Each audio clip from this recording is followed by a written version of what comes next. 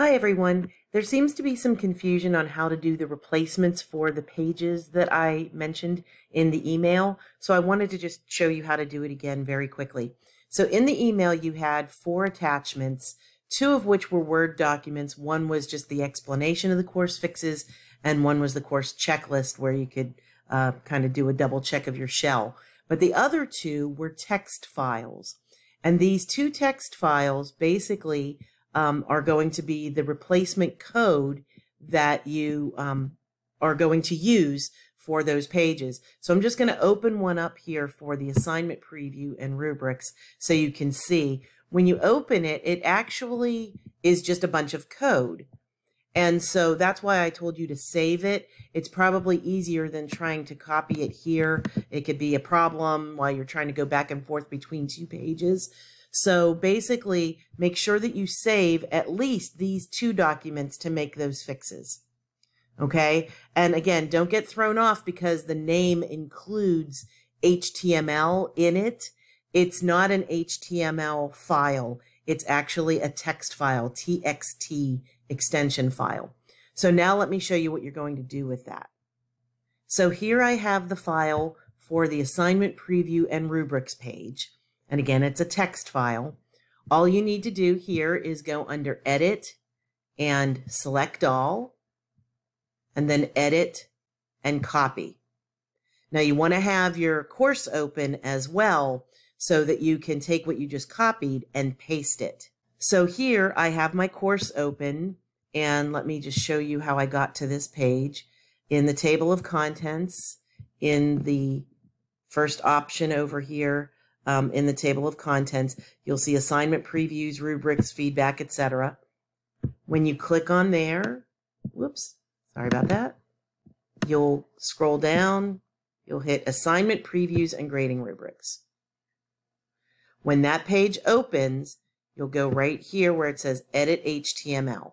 On there, you'll just scroll down to this page here until you get to the HTML source editor, the 2 little arrows.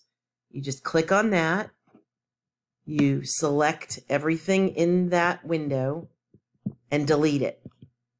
Now, because you have that other stuff copied, you can just hit Control-V, or you could right-click and hit Paste, whichever is your option that you like to use. Once you do that, you hit Save, and it will look like the identical page, but now all the links will work. So when you click on Save and Close, when you go to that page, you should be able to see the assignment preview will pop up for you. And then the rubrics will open. Now the rubrics will not open in a new window. They will open in the same window. So you go here and it should show you the personal strengths rubric. And then if you want to just get back to the page, hit the back window. But you'll do this for the assignment previews page, and you'll also do it for the other page that you need to make the fix with the DSC resources. Again, you'll want to open the HTML file that I sent you, the code for the text file. And again, DSC Academic Resources, you'll see it's a different one. Go under Edit, select All, Copy. Then you'll go to your class. And again, depending on what semester you're teaching, if it's a 16-week semester, it's under week 4 under the chapter 2 content. I believe it's under week 2 in the 8-week classes, but you'll go to the link that says DSC Academic Resources and edit HTML. And when you come on here, you'll see this page. You'll see that it has the old videos on there. You'll come here to the HTML editor, select everything, delete it, paste the new code. Again, either Control-V or right-click and paste. And when you hit Save, it will put all of the new videos in there. It'll put everything correct. Hit Save and Close.